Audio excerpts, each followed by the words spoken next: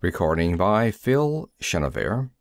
The Art of War by Sun Tzu, translated by Lionel GILES. Chapter 1. Laying Plans. Sun Tzu said the art of war is of vital importance to the state. It is a matter of life and death, a road either to safety or to ruin. Hence it is a subject of inquiry which can on no account be neglected. The art of war, then, is governed by 5 constant factors to be taken into account in one's deliberations when seeking to determine the conditions obtaining in the field. These are 1. The moral law. 2. Heaven. 3. Earth. 4. The commander. 5. Method and discipline. The moral law causes the people to be in complete accord with their ruler, so that they will follow him regardless of their lives, undismayed by any danger. Heaven signifies night and day, cold and heat, times and seasons. Earth comprises distances, great and small, danger and security, open ground and narrow passes, the chances of life and death. The commander stands for the virtues of wisdom, sincerity, benevolence, courage, and strictness. By method and discipline are to be understood the marshalling of the army in its proper subdivisions, the graduations of rank among the officers, the maintenance of the roads by which supplies may reach the army, and the control of military expenditure. These 5 heads should be familiar to every general. He who knows them will be victorious. He who knows them not will fail. Therefore, in your deliberations when seeking to determine the military conditions, let them be made the basis of a comparison in this wise. 1. Which of the 2 sovereigns is imbued with the moral law? 2. Which of the 2 generals has most ability? 3. With whom lie the advantages derived from heaven and earth? 4. On which side is discipline more rigorously enforced? 5. Which army is stronger? 6. On which side are officers and men more highly trained? 7. In which army is there the greater constancy both in reward and punishment? By means of these 7 considerations, I can forecast victory or defeat. The general that hearkens to my counsel and acts upon it will conquer. Let such a one be retained in command. The general that hearkens not to my counsel nor acts upon it will suffer defeat. Let such a one be dismissed. While heeding the profit of my counsel, avail yourself also of any helpful circumstances over and beyond the ordinary rules. According as circumstances are favorable, one should modify one's plans. All warfare is based on deception. Hence, when able to attack, we must seem unable. When using our forces, we must seem inactive. When we are near, we must make the enemy believe we are far away. When far away, we must make him believe we are near. Hold out baits to entice the enemy, feign disorder, and crush him. If he is secure at all points, be prepared for him. If he is in superior strength, evade him. If your opponent is of choleric temper, seek to irritate him. Pretend to be weak, that he may grow arrogant. If he is taking his ease, give him no rest. If his forces are united, separate them. Attack him where he is unprepared. Appear where you are not expected. These military devices leading to victory must not be divulged beforehand. Now the general who wins a battle makes many calculations in his temple ere the battle is fought. The general who loses a battle makes but few calculations beforehand. Thus do many calculations lead to victory, and few calculations to defeat. How much more no calculation at all? It is by attention to this point that I can foresee who is likely to win or lose. End of Chapter 1. Chapter 2. Waging War. Sun Tzu says, "In the operations of war, where there are in the field 1,000 swift chariots, as many heavy chariots, and 100,000 mail-clad soldiers, with provisions enough to carry them 1,000 li, the expenditure at home and at the front, including entertainment of guests, small items such as glue and paint, and sums spent on chariots and armor, will reach the total of 1,000 ounces of silver per day. Such is the cost of raising an army of 100,000 men." When you engage in actual fighting, if victory is long in coming, then men's weapons will grow dull and their ardor will be damped. If you lay siege to a town, you will exhaust your strength. Again, if the campaign is protracted, the resources of the state will not be equal to the strain. Now, when your weapons are dulled, your ardor damped, your strength exhausted, and your treasure spent, other chieftains will spring up to take advantage of your extremity. Then no man, however wise, will be able to avert the consequences that must ensue. Thus, though we have heard of stupid haste in war, cleverness has never been seen associated with long delays. There is no instance of a country having benefited from prolonged warfare. It is only one who is thoroughly acquainted with the evils of war that can thoroughly understand the profitable way of carrying it on. The skillful soldier does not raise a second levy, neither are his supply wagons loaded more than twice. Bring war material with you from home, but forage on the enemy. Thus the army will have food enough for its needs. Poverty of the state exchequer causes an army to be maintained by contributions from a distance. Contributing to maintain an army at a distance causes the people to be impoverished. On the other hand, the proximity of an army causes prices to go up, and high prices cause the people's substance to be drained away. When their substance is drained away, the peasantry will be afflicted by heavy exactions. With this loss of substance and exhaustion of strength, the homes of the people will be stripped bare, and 3/10 of their income will be dissipated, while government expenses for broken chariots, worn-out horses, breastplates and helmets, bows and arrows, spears and shields, protective mantles, draft oxen, and heavy wagons will amount to 4/10 of its total revenue. Hence, a wise general makes a point of foraging on the enemy. 1 cartload of enemy's provisions is equivalent to 20 of one's own, and likewise a single picul of his provender is equivalent to 20 from one's own store. Now, in order to kill the enemy, our men must be roused to anger. That there may be advantage from defeating the enemy, they must have their rewards. Therefore, in chariot fighting, when 10 or more chariots have been taken, those should be rewarded who took the first. Our own flags should be substituted for those of the enemy, and the chariots mingled and used in conjunction with ours. The captured soldiers should be kindly treated and kept.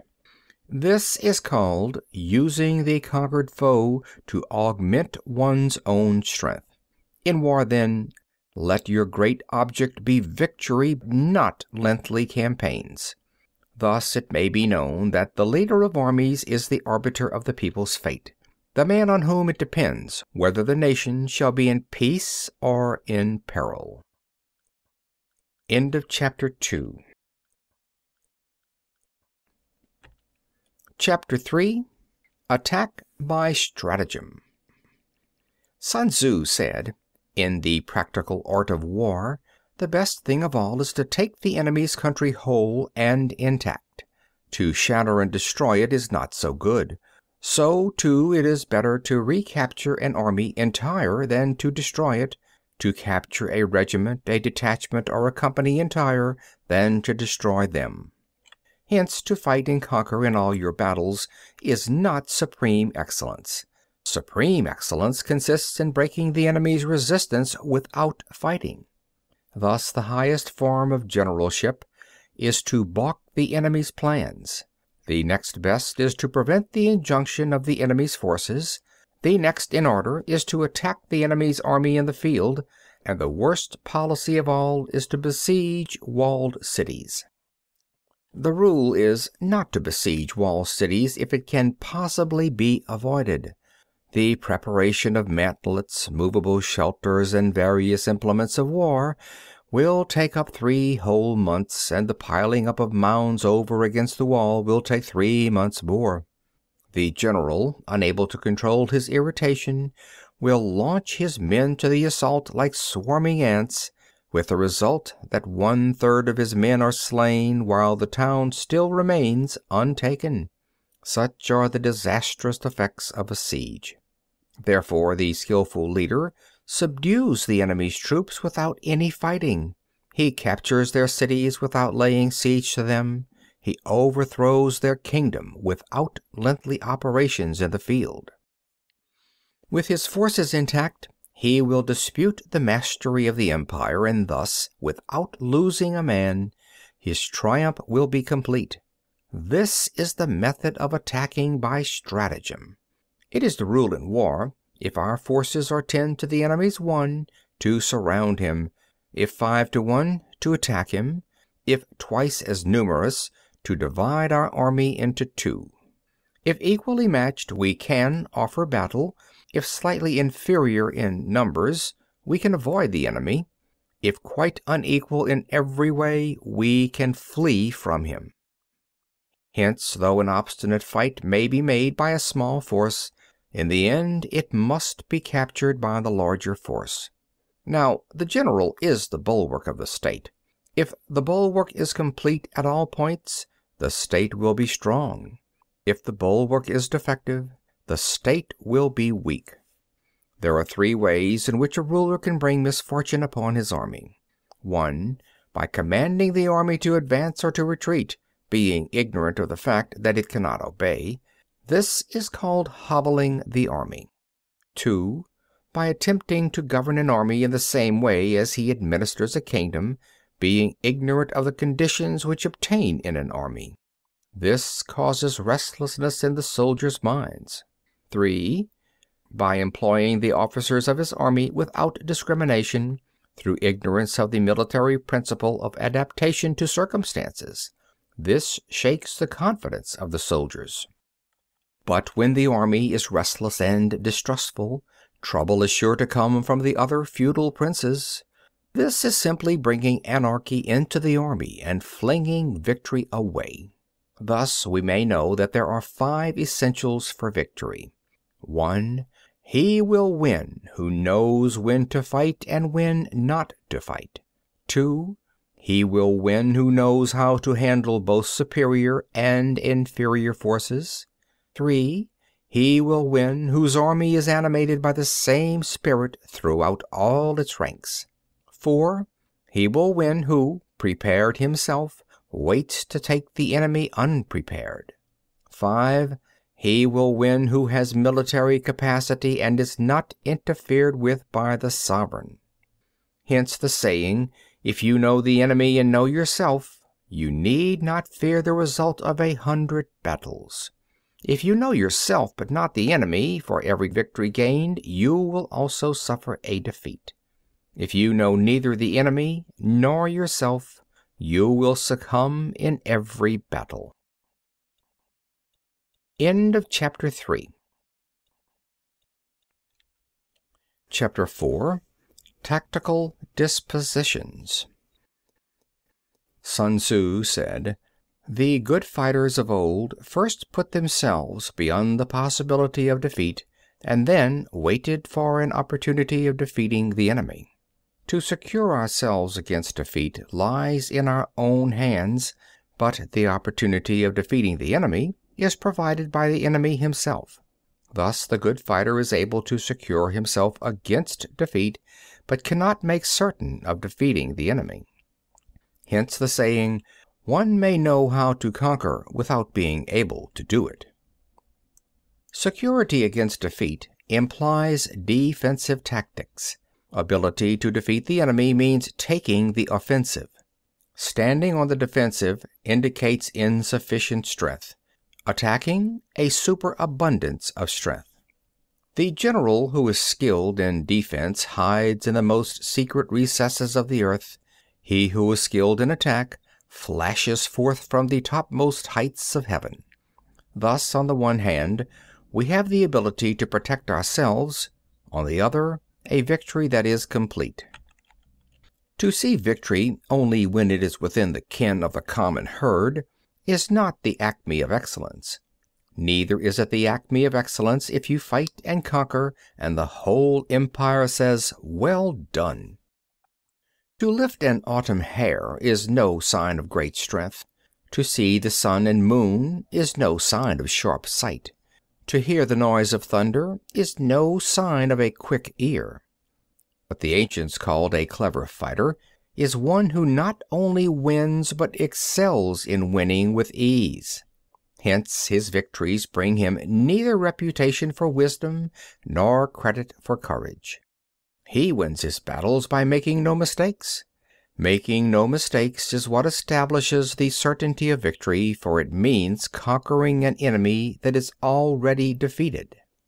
Hence, the skillful fighter puts himself into a position which makes defeat impossible, and does not miss the moment for defeating the enemy.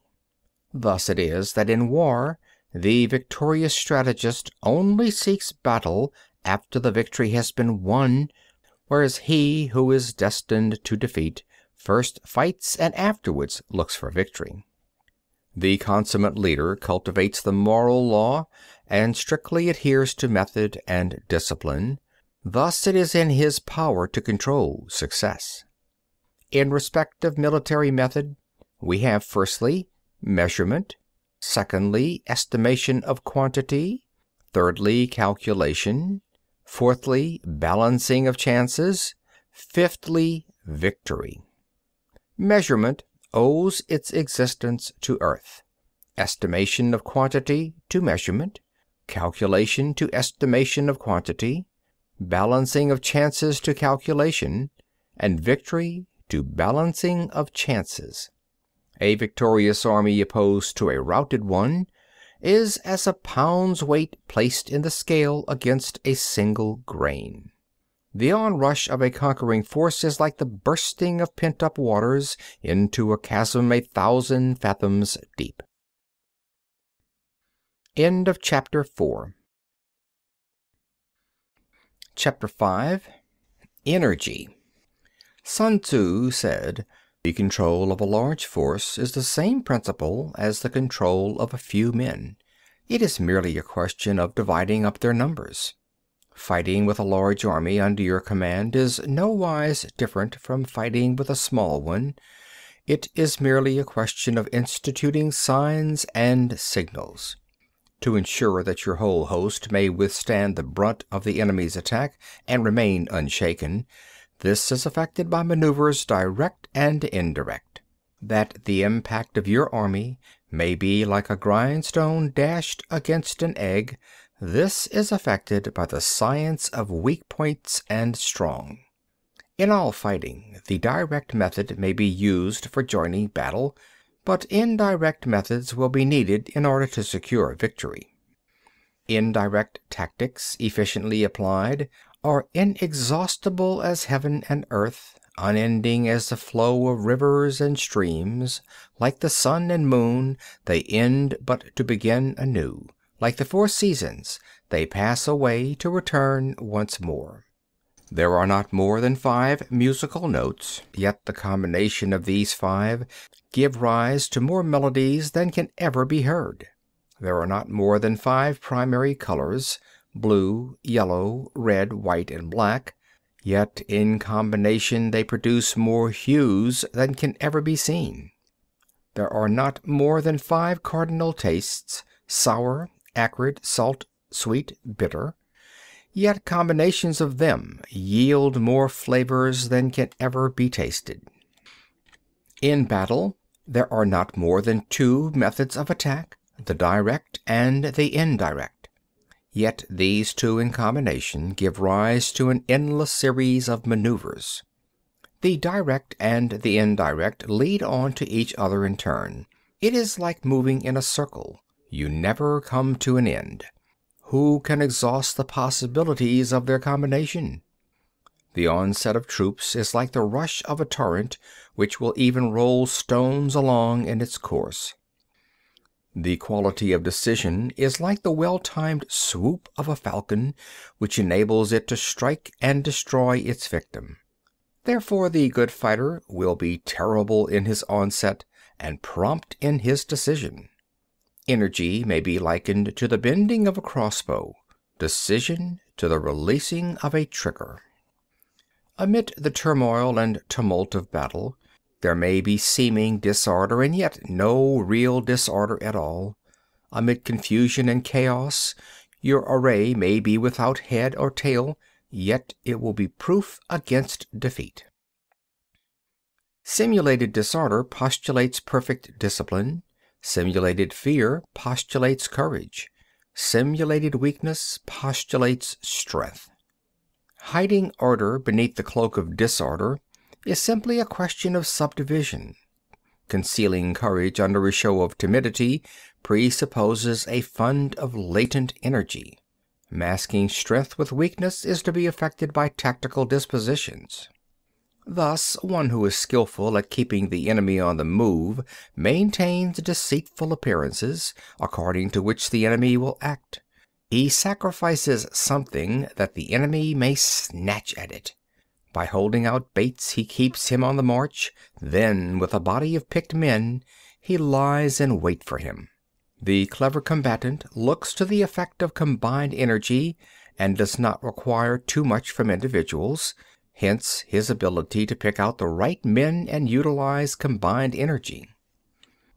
When he utilizes combined energy, his fighting men become as it were like unto rolling logs or stones. For it is the nature of a log or stone to remain motionless on level ground, and to move when on a slope. If four-cornered, to come to a standstill, but if round-shaped, to go rolling down. Thus the energy developed by good fighting men is as the momentum of a round stone rolled down a mountain thousands of feet in height. So much on the subject of energy. End of chapter 5. Chapter 6. Weak Points and Strong. Sun Tzu said, "Whoever is first in the field and awaits the coming of the enemy will be fresh for the fight. Whoever is second in the field and has to hasten to battle will arrive exhausted." Therefore the clever combatant imposes his will on the enemy, but does not allow the enemy's will to be imposed on him.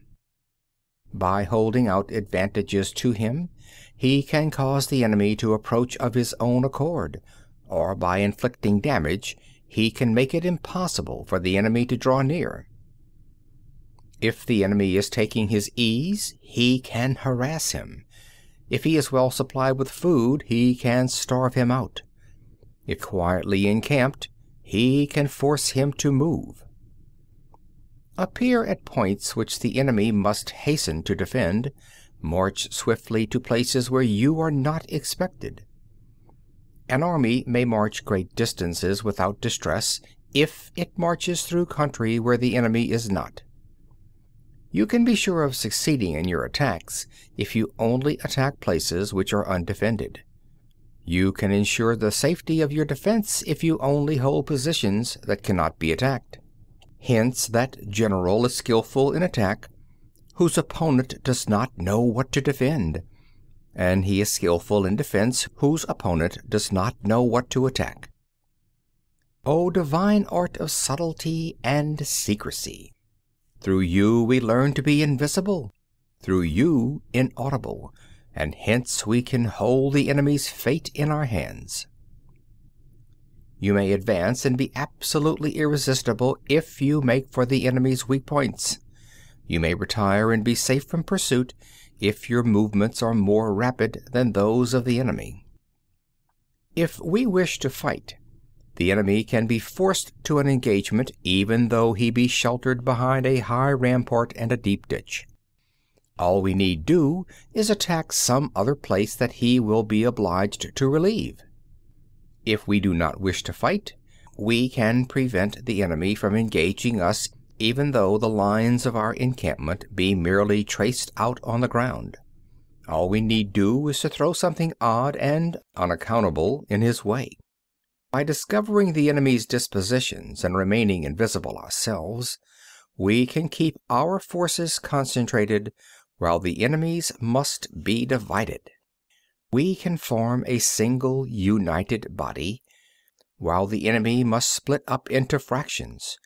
Hence there will be a whole pitted against several parts of a whole, which means that we shall be many to the enemy's few.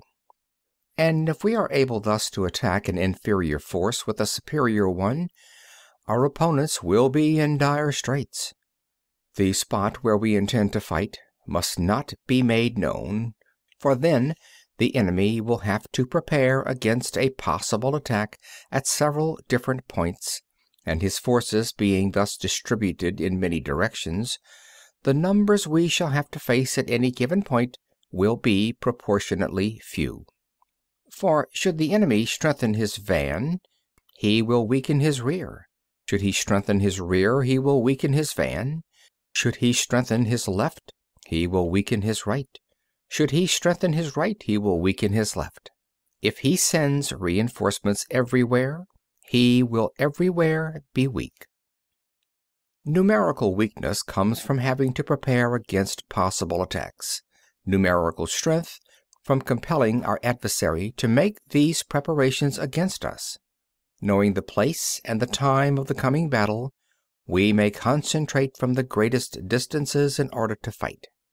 But if neither time nor place be known, then the left wing will be impotent to succor the right equally impotent to succor the left, the van unable to relieve the rear, or the rear to support the van.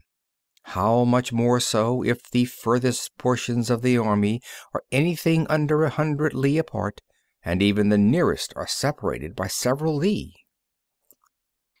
Though, according to my estimate, the soldiers of Hue exceed our own in number, that shall advantage them nothing in the matter of victory. I say then that victory can be achieved. Though the enemy be stronger in numbers, we may prevent him from fighting. Scheme so as to discover his plans and the likelihood of their success. Rouse him and learn the principle of his activity or inactivity. Force him to reveal himself so as to find out his vulnerable spots. Carefully compare the opposing army with your own, so that you may know where strength is superabundant and where it is deficient. In making tactical dispositions, the highest pitch you can attain is to conceal them. Conceal your dispositions, and you will be safe from the prying of the subtlest spies, from the machinations of the wisest brains. How victory may be produced for them out of the enemy's own tactics, that is what the multitude cannot comprehend. All men can see the tactics whereby I conquer, but what none can see is the strategy out of which victory is evolved. Do not repeat the tactics which have gained you one victory, but let your methods be regulated by the infinite variety of circumstances. Military tactics are like unto water, for water in its natural course runs away from high places and hastens downwards. So in war, the way is to avoid what is strong, and to strike at what is weak. Water shapes its course according to the nature of the ground over which it flows. The soldier works out his victory in relation to the foe whom he is facing. Therefore, just as water retains no constant shape, so in warfare there are no constant conditions. He who can modify his tactics in relation to his opponent and thereby succeed in winning may be called a heaven-born captain. The 5 elements, water, fire, wood, metal, earth, are not always equally predominant. The 4 seasons make way for each in turn. There are short days and long. The moon has its periods of waning and waxing. End of chapter 6. Chapter 7. Maneuvering. Sun Tzu said, "In war, the general receives his commands from the sovereign. Having collected an army and concentrated his forces, he must blend and harmonize the different elements thereof before pitching his camp. After that comes tactical maneuvering, than which there is nothing more difficult. The difficulty of tactical maneuvering consists in turning the devious into the direct, and misfortune into gain. Thus, to take a long and circuitous route, after enticing the enemy out of the way, and those starting after him, to contrive to reach the goal before him, shows knowledge of the artifice of deviation. Maneuvering with an army is advantageous, with an undisciplined multitude most dangerous. If you set a fully equipped army in march in order to snatch an advantage, the chances are that you will be too late. On the other hand, to detach a flying column for the purpose involves the sacrifice of its baggage and stores. Thus, if you order your men to roll up their buff coats and make forced marches without halting day or night, covering double the usual distance at a stretch, doing 100 li in order to wrest an advantage, the leaders of all your 3 divisions will fall into the hands of the enemy. The stronger men will be in front, the jaded ones will fall behind, and on this plan only 1/10 of your army will reach its destination.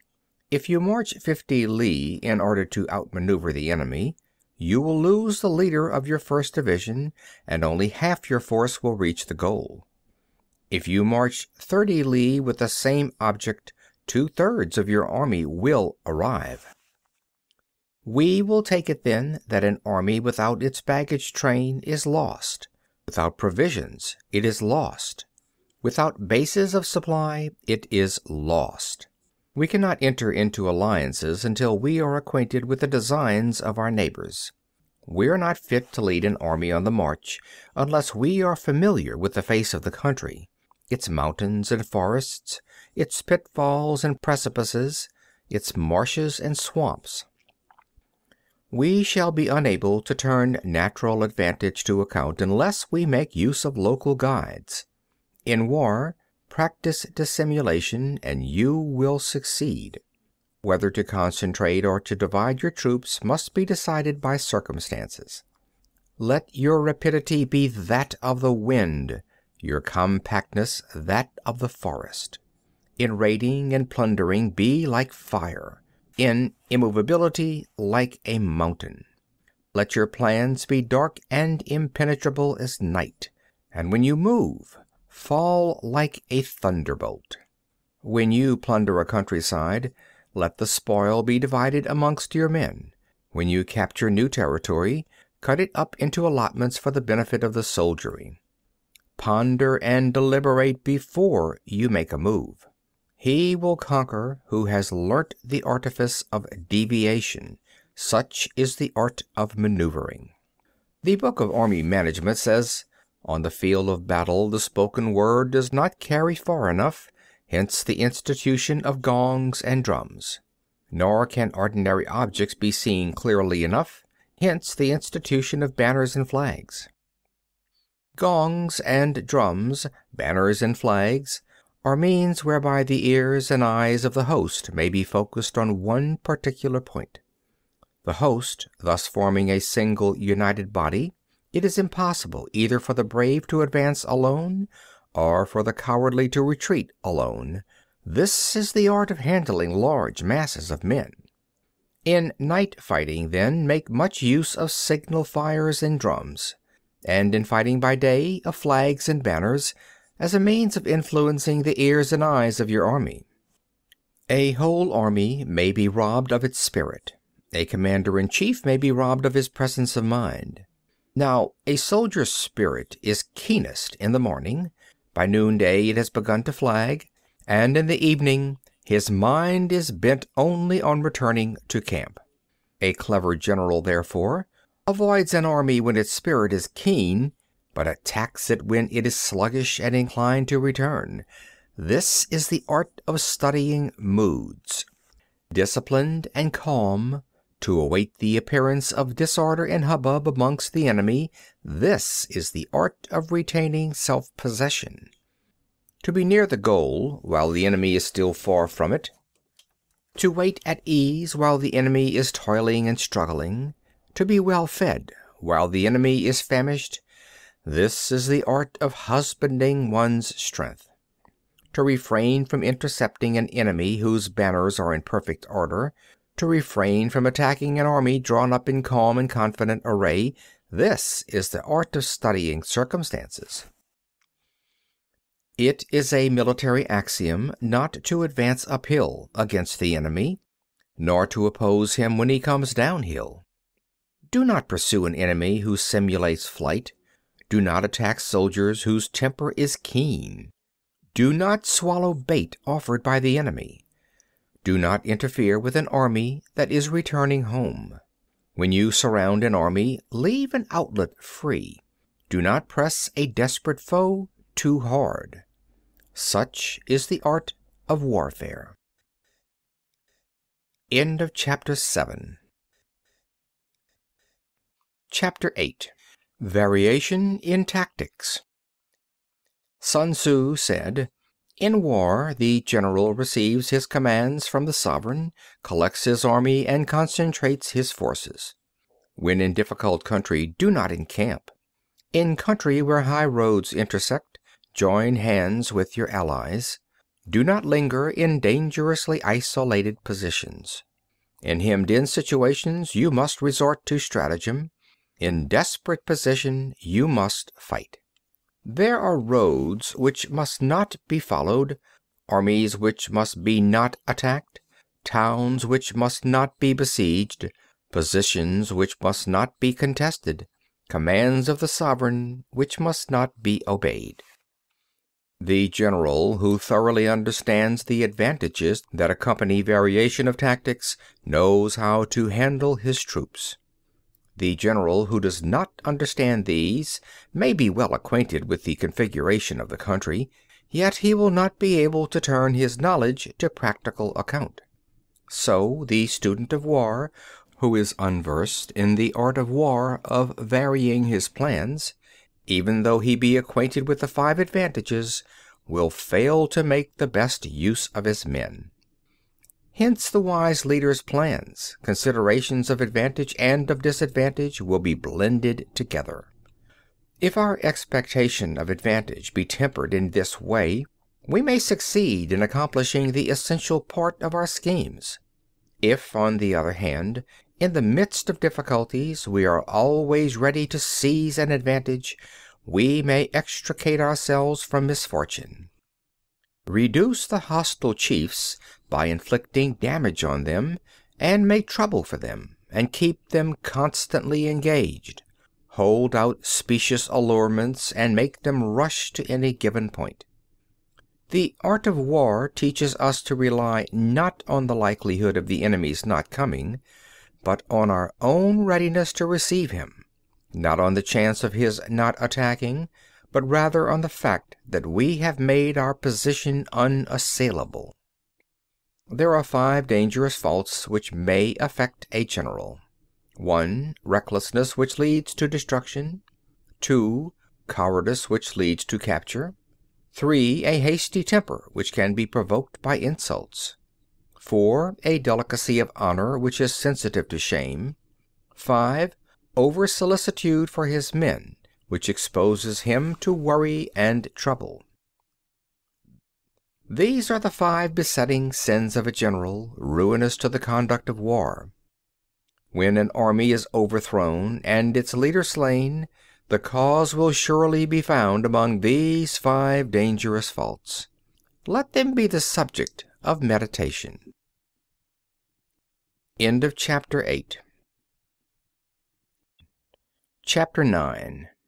The Army on the March.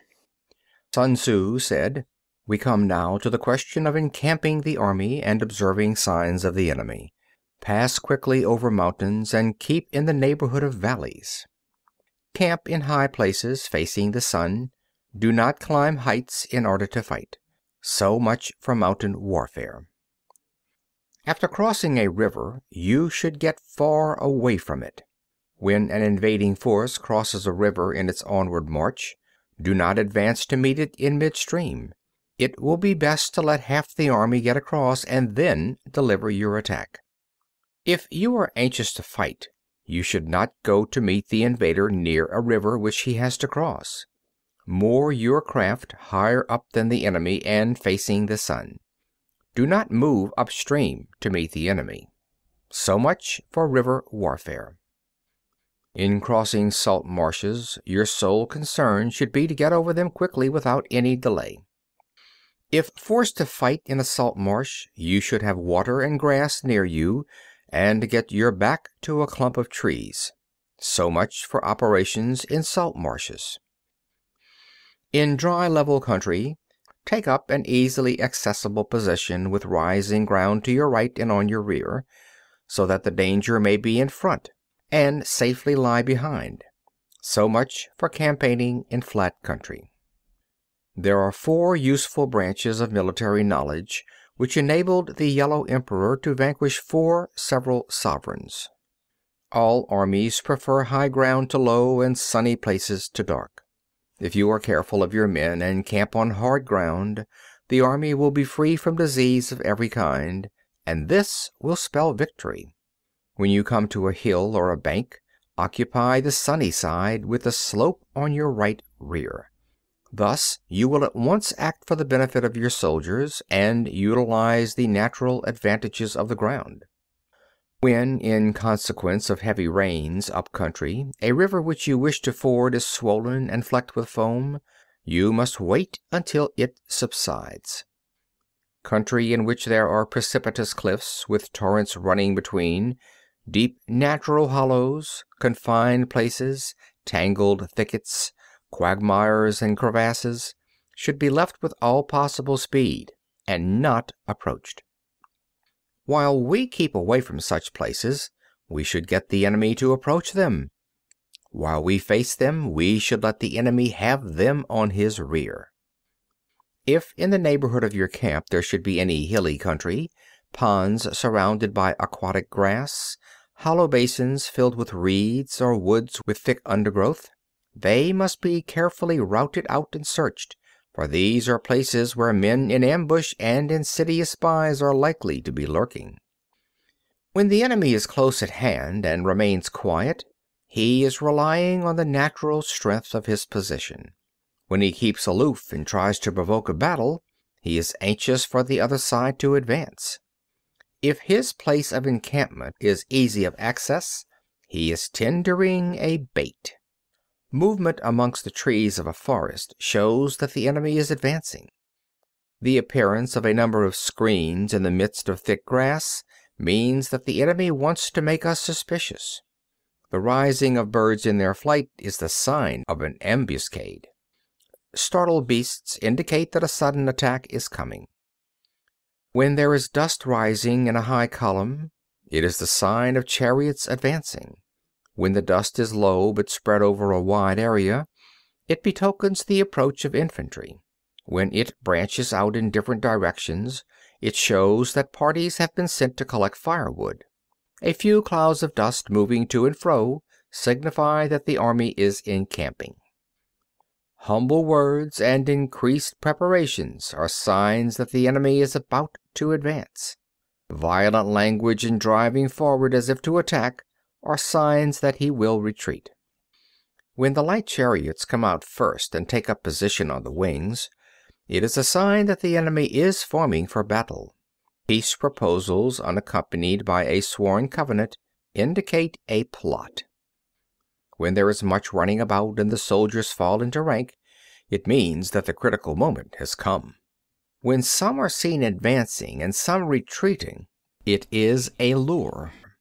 When the soldiers stand leaning on their spears, they are faint from want of food. If those who are sent to draw water begin by drinking themselves, the army is suffering from thirst. If the enemy sees an advantage to be gained and makes no effort to secure it, the soldiers are exhausted. If birds gather on any spot, it is unoccupied. Clamor by night betokens nervousness. If there is disturbance in the camp, the general's authority is weak. If the banners and flags are shifted about, sedition is afoot. If the officers are angry, it means that the men are weary. When an army feeds its horses with grain and kills its cattle for food, and when the men do not hang their cooking pots over the campfires, showing that they will not return to their tents, you may know that they are determined to fight to the death. The sight of men whispering together in small knots or speaking in subdued tones points to disaffection amongst the rank and file. Too frequent rewards signify that the enemy is at the end of his resources. Too many punishments betray a condition of dire distress. To begin by bluster, but afterwards to take fright at the enemy's numbers, shows a supreme lack of intelligence.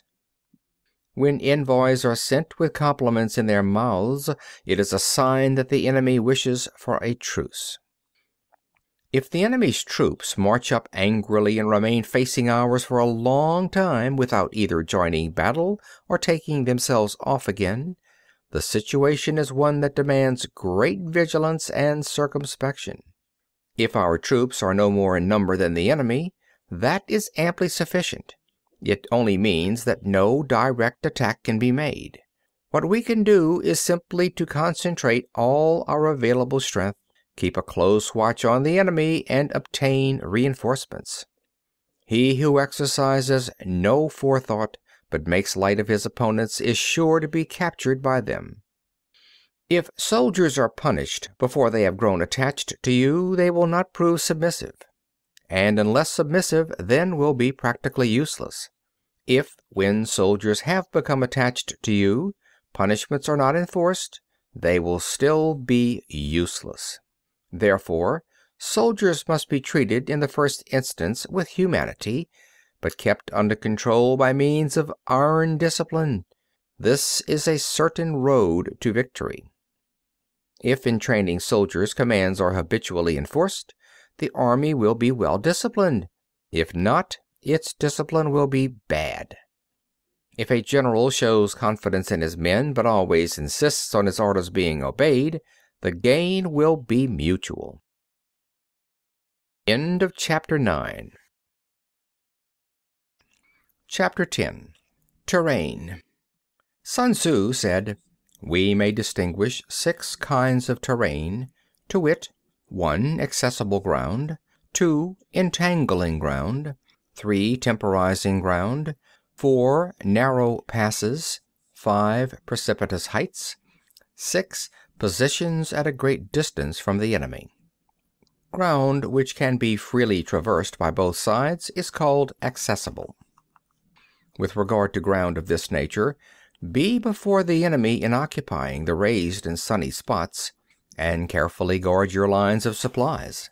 Then you will be able to fight with advantage. Ground which can be abandoned but is hard to reoccupy is called entangling. From a position of this sort, if the enemy is unprepared, you may sally forth and defeat him. But if the enemy is prepared for your coming, and you fail to defeat him, then, return being impossible, disaster will ensue. When the position is such that neither side will gain by making the first move, it is called temporizing ground.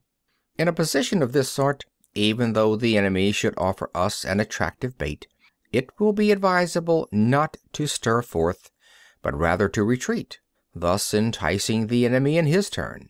Then, when part of his army is come out, we may deliver our attack with advantage. With regard to narrow passes, if you can occupy them first, let them be strongly garrisoned and await the advent of the enemy. Should the army forestall you in occupying a pass, do not go after him if the pass is fully garrisoned, but only if it is weakly garrisoned.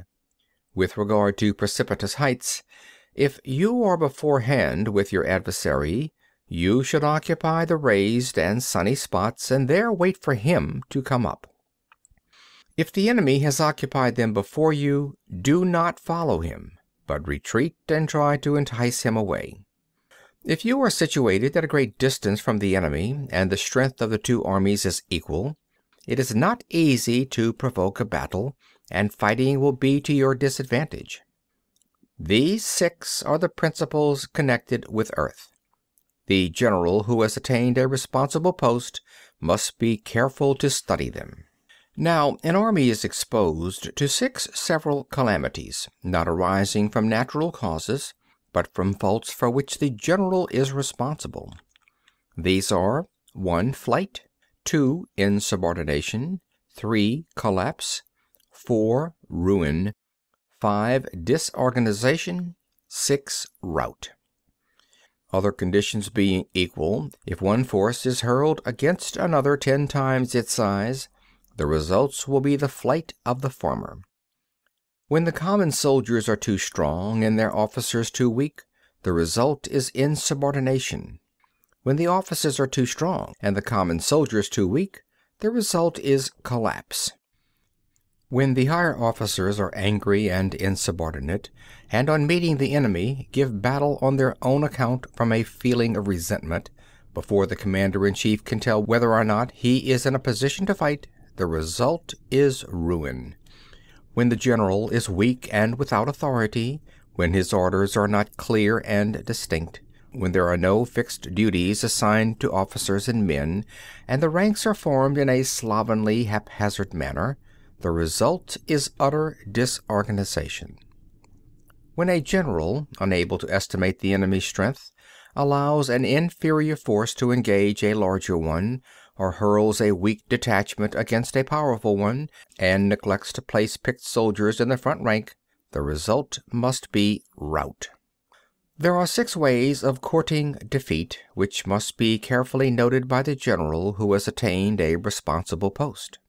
The natural formation of the country is the soldier's best ally, but a power of estimating the adversary, of controlling the force of victory, and of shrewdly calculating difficulties, dangers, and distances, constitutes the test of a great general.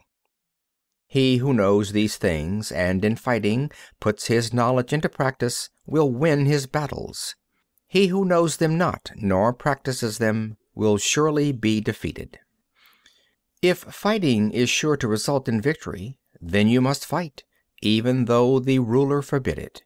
If fighting will not result in victory, then you must not fight, even at the ruler's bidding.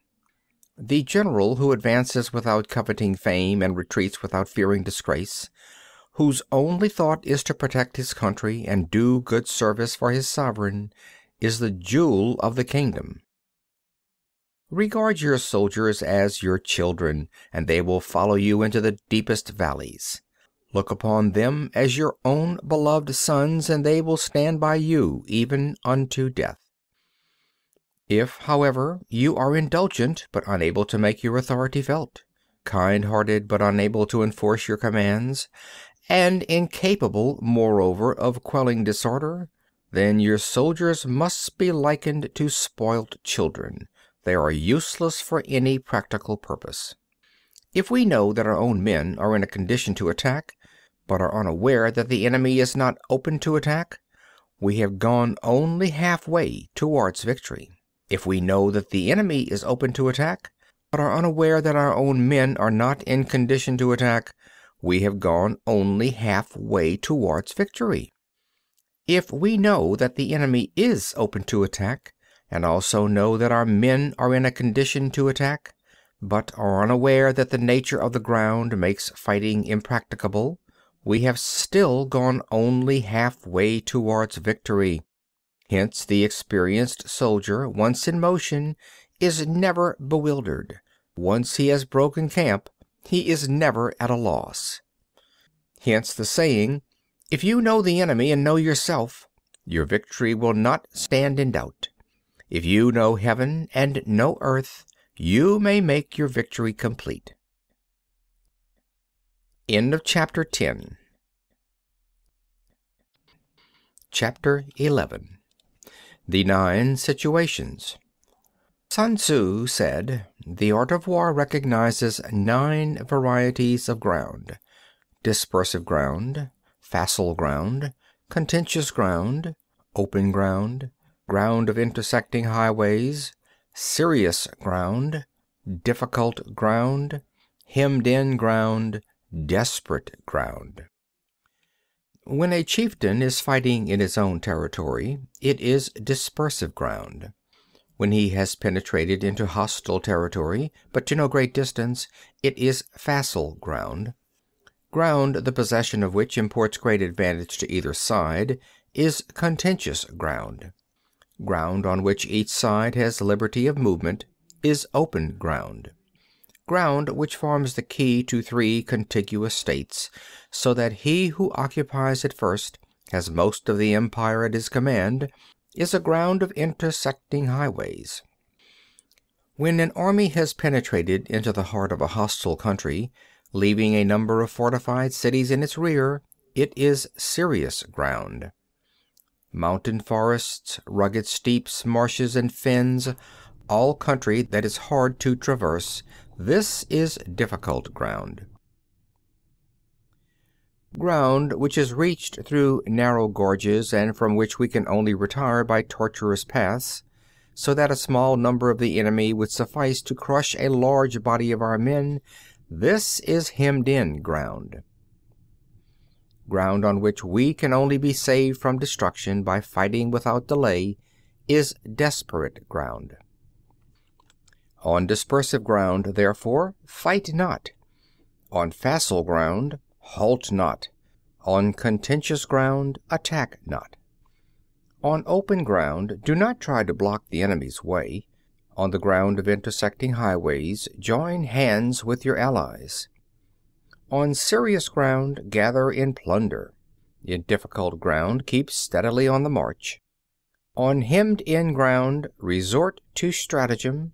On desperate ground, fight.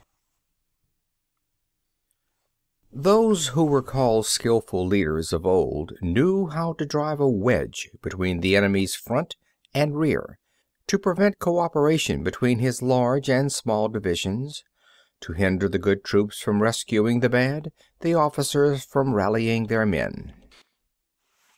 When the enemy's men were united, they managed to keep them in disorder. When it was to their advantage, they made a forward move; when otherwise, they stopped still. If asked how to cope with a great host of the enemy in orderly array and on the point of marching to the attack, I should say, begin by seizing something which your opponent holds dear. Then he will be amenable to your will. Rapidity is the essence of war. Take advantage of the enemy's unreadiness. Make your way by unexpected routes and attack unguarded spots.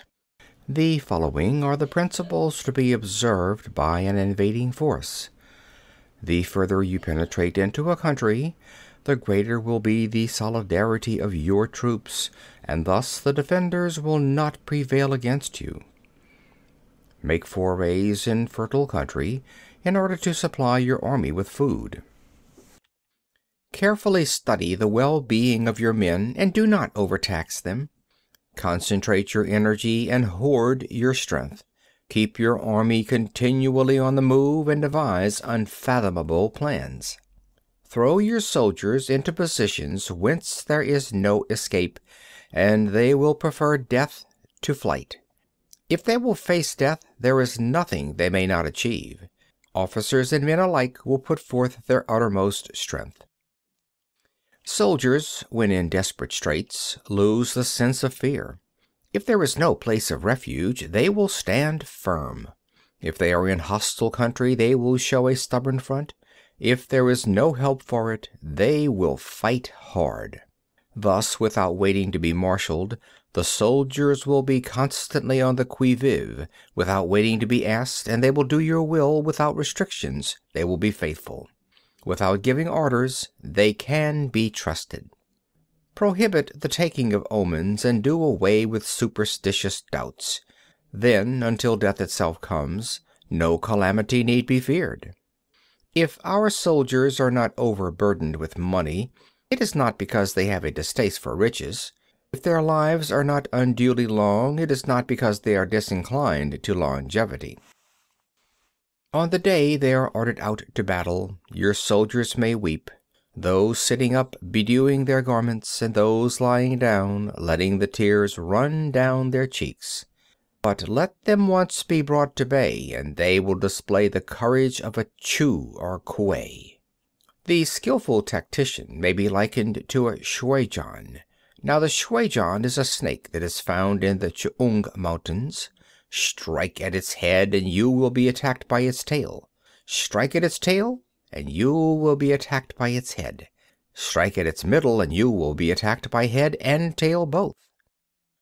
Asked if an army can be made to imitate the shuijan, I should answer yes. For the men of Wu and the men of Hui are enemies. Yet, if they are crossing a river in the same boat and are caught by a storm, they will come to each other's assistance, just as the left hand helps the right. Hence, it is not enough to put one's trust in the tethering of horses and the burying of chariot wheels in the ground. The principle on which to manage an army is to set up one standard of courage which all must reach. How to make the best of both strong and weak, that is a question involving the proper use of ground. Thus the skillful general conducts his army just as though he were leading a single man, willy-nilly by the hand. It is the business of a general to be quiet and thus ensure secrecy, upright and just, and thus maintain order. He must be able to mystify his officers and men by false reports and appearances, and thus keep them in total ignorance. By altering his arrangements and changing his plans, he keeps the enemy without definite knowledge. By shifting his camp and taking circuitous routes, he prevents the enemy from anticipating his purpose. At the critical moment, the leader of an army acts like one who has climbed up a height and then kicks away the ladder behind him. He carries his men deep into hostile territory before he shows his hand. He burns his boats and breaks his cooking pots. Like a shepherd driving a flock of sheep, he drives his men this way and that, and nothing knows whither he is going. To muster his host and bring it into danger, this may be termed the business of the general. The different measures suited to the 9 varieties of ground, the expediency of aggressive or defensive tactics, and the fundamental laws of human nature, these are things that must most certainly be studied. When invading hostile territory, the general principle is that penetrating deeply brings cohesion, penetrating but a short way means dispersion. When you leave your own country behind and take your army across neighborhood territory, you find yourself on critical ground. When there are means of communication on all 4 sides, the ground is one of intersecting highways. When you penetrate deeply into a country, it is serious ground. When you penetrate but a little way, it is facile ground. When you have the enemy's strongholds on your rear and narrow passes in front, it is hemmed-in ground. When there is no place of refuge at all, it is desperate ground. Therefore, on dispersive ground I would inspire my men with unity of purpose. On facile ground I would see that there is close connection between all parts of my army. On contentious ground I would hurry up my rear. On open ground I would keep a vigilant eye on my defenses. On ground of intersecting highways I would consolidate my alliances. On serious ground I would try to ensure a continuous stream of supplies. On difficult ground I would keep pushing on along the road. On hemmed-in ground I would block any way of retreat. On desperate ground I would proclaim to my soldiers the hopelessness of saving their lives. For it is the soldier's disposition to offer an obstinate resistance when surrounded, to fight hard when he cannot help himself, and to obey promptly when he has fallen into danger. We cannot enter into alliance with neighboring princes until we are acquainted with their designs.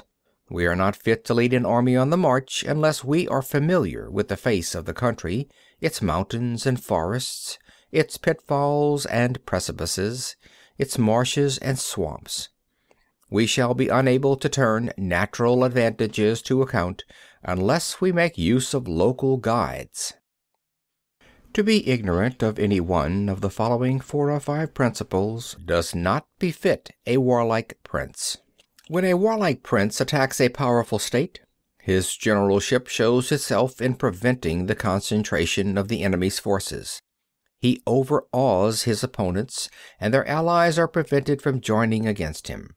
Hence, he does not strive to ally himself with all and sundry, nor does he foster the power of other states. He carries out his own secret designs, keeping his antagonists in awe.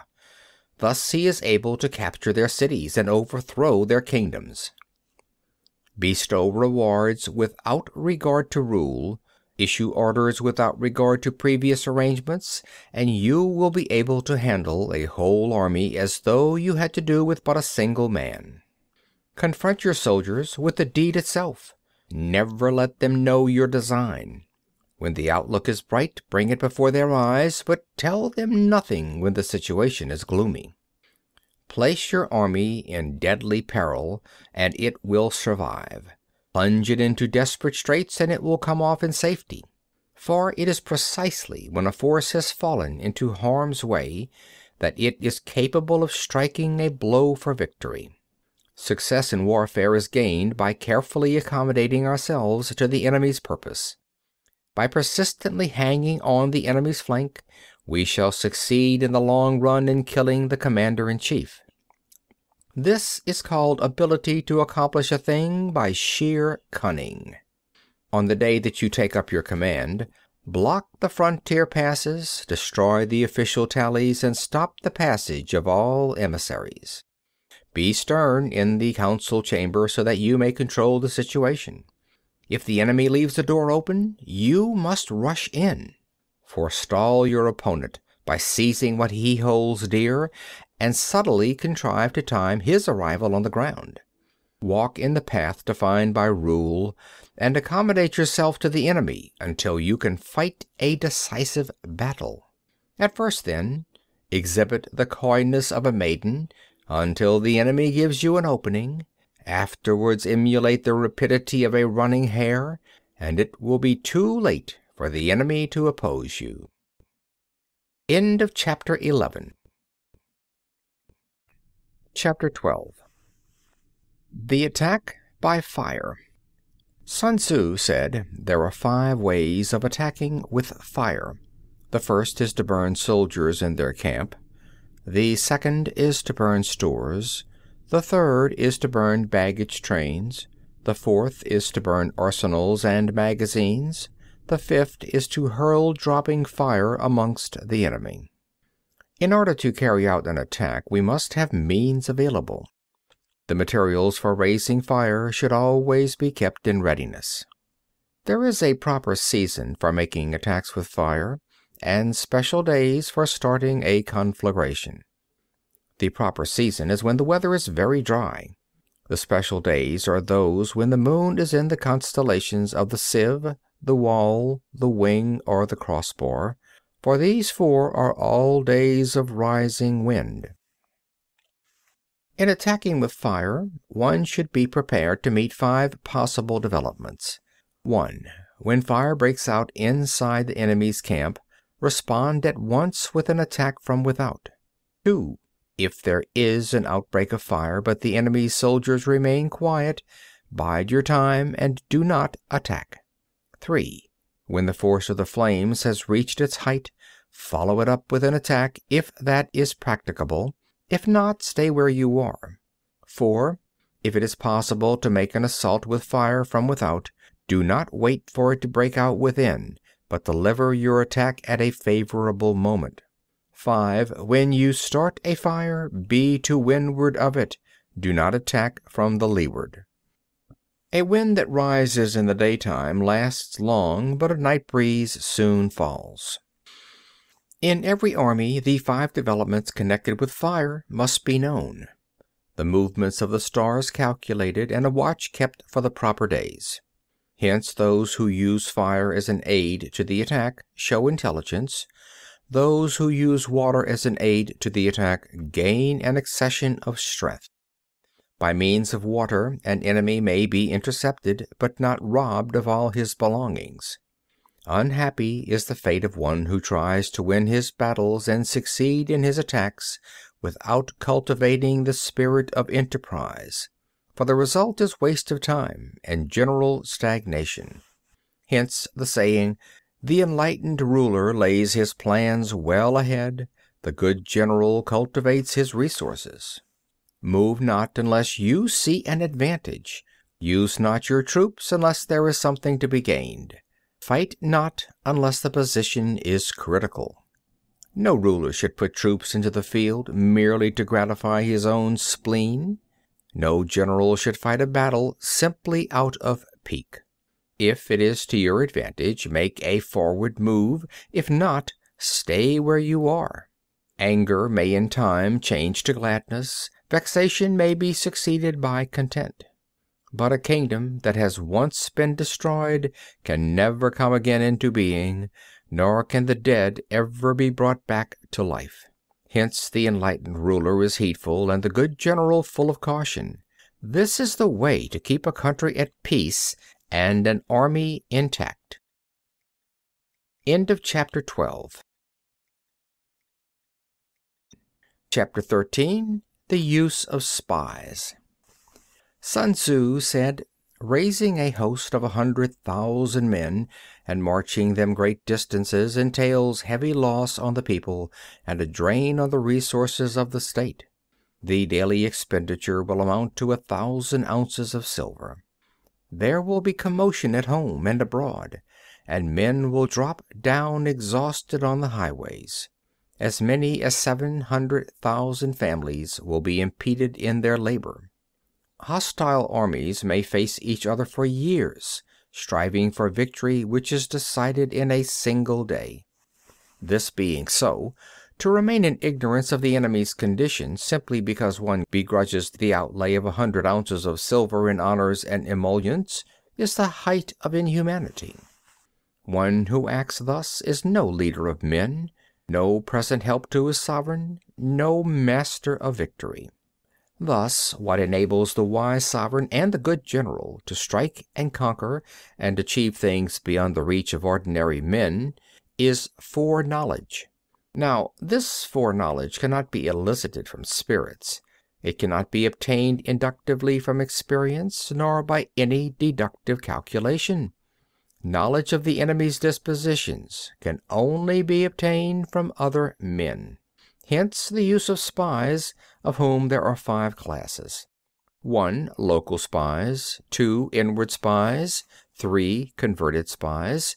4. Doomed spies. 5. Surviving spies. When these 5 kinds of spy are all at work, none can discover the secret system. This is called divine manipulation of the threads. It is the sovereign's most precious faculty. Having local spies means employing the services of the inhabitants of a district. Having inward spies, making use of officials of the enemy. Having converted spies, getting hold of the enemy's spies and using them for our purposes. Having doomed spies, doing certain things openly for purposes of deception, and allowing our spies to know of them and report them to the enemy. Surviving spies, finally, are those who bring back news from the enemy's camp. Hence it is that none in the whole army are more intimate relations to be maintained than with spies. None should be more liberally rewarded. In no other business should greater secrecy be preserved. Spies cannot be usefully employed without certain intuitive sagacity. They cannot be properly managed without benevolence and straightforwardness.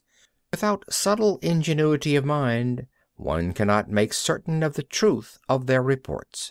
Be subtle, and use your spies for every kind of business. If a secret piece of news is divulged by a spy before the time is ripe, he must be put to death together with the man to whom the secret was told. Whenever the object be to crush an army, to storm a city, or to assassinate an individual, it is always necessary to begin by finding out the names of the attendants, the aides de camp, and doorkeepers and sentries of the general in command. Our spies must be commissioned to ascertain these. The enemy spies who have come to spy on us must be sought out, tempted with bribes, led away, and comfortably housed. Thus they will become converted spies and available for our service. It is through the information brought by the converted spy that we are able to acquire and employ local and inward spies. It is owing to his information, again, that we can cause the doomed spy to carry false tidings to the enemy. Lastly, it is by his information that the surviving spy can be used on appointed occasions. The end and aim of spying in all its 5 varieties is knowledge of the enemy, and this knowledge can only be derived, in the first instance, from the converted spy. Hence it is essential that the converted spy be treated with the utmost liberality. Of old, the rise of the Yin dynasty was due to I Ching, who had served under Hsia. Likewise, the rise of the Chu dynasty was due to Lu Ya, who had served under the Yin. Hence, it is only the enlightened ruler and the wise general who will use the highest intelligence of the army for purposes of spying, and thereby they achieve great results. Spies are the most important element in war, because on them depends an army's ability to move. End of Chapter 13. End of The Art of War, by Sun Tzu, translated by Lionel GILES. This book read by Phil Chenevert, December 2012, in Baton Rouge, Louisiana.